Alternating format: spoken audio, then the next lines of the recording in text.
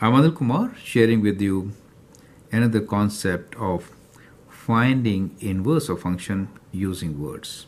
The question here is, describe inverse of the following functions in words. So you don't have to do any algebra or sketch the graph to find inverse. We'll just use words to find the inverse. It's a very efficient method.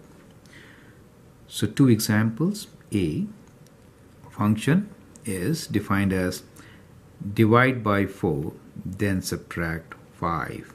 The second one is g of x equals to 2 times x minus 3 whole square minus 5. Let's understand the concept. So when we say this is a function, right? So what really happens here is that you provide an input and you get some output.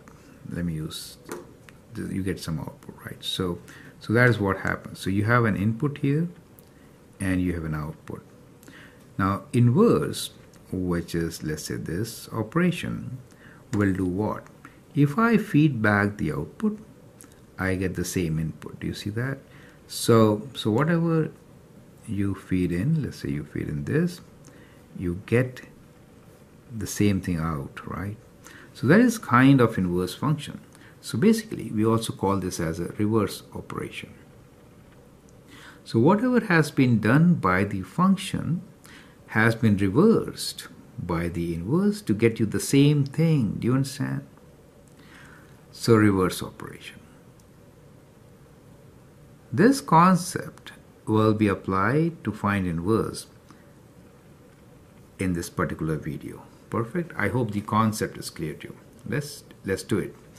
Divide by 4, then subtract 5. Now let's read from this side.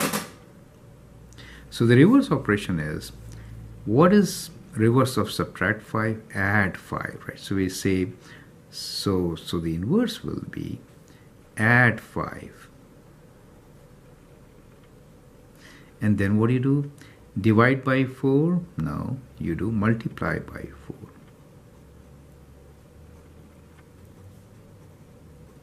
Multiply by 4. Do you understand? That is how it works. To give you a concrete equation, it could be f of x equals to divide by 4, that means x divided by 4, then subtract 5. This, is it okay? Now what I'm saying is f inverse of x is add 5, that means x plus 5, and then multiply by 4, and then multiply by 4. Perfect. That is my inverse. Is it okay? What you can do is you can check. Does it work? So check. But see how simple it is.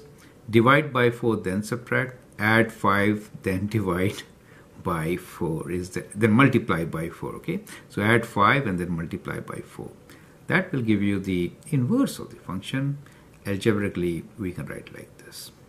Now let's do this one. Now g of x is what? G of x is, if you read this equation, 2 times, what is this? What do you do here? 2 times x minus 3 whole square minus 5. So what do you do here first? First you square. First you take away x3 from x, you square, multiply by 2, and then you take away 5. Do you understand? So what are the operations involved here? You start from inside. Is it okay? So first operation you do is subtract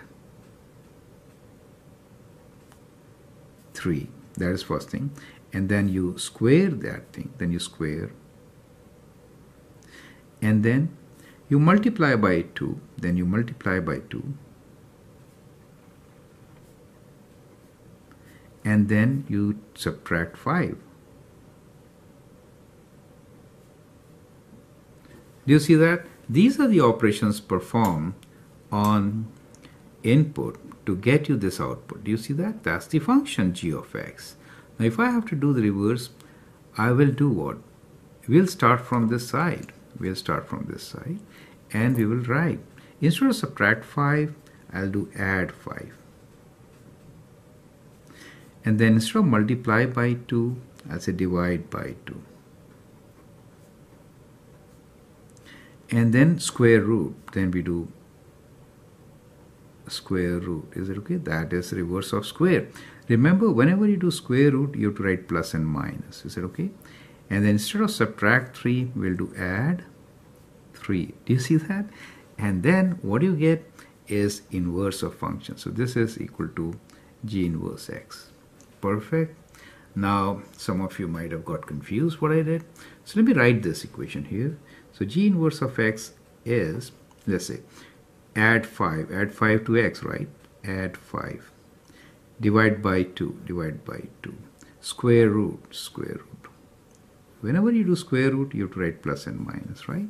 Add 3. So that becomes the inverse of the given function. Do you see that? So if you swap x and y, first thing you will do is you will add 5, then you divide by 2, then you do square root, plus and minus, and add 3. So in words, that is how you could do it. I am Anil Kumar, and I hope you appreciate this technique, right? So as added exercise, you need to check this also. Is it okay? It always works. Remember this. So that is an excellent technique. It's a perfect way of doing things just in seconds, right? Reverse order is inverse function. I'm Anil Kumar, and I hope you understand and appreciate this concept. Try to apply it also. Thank you and all the best. And if you like, you can put some likes. Share with your friends. Thank you.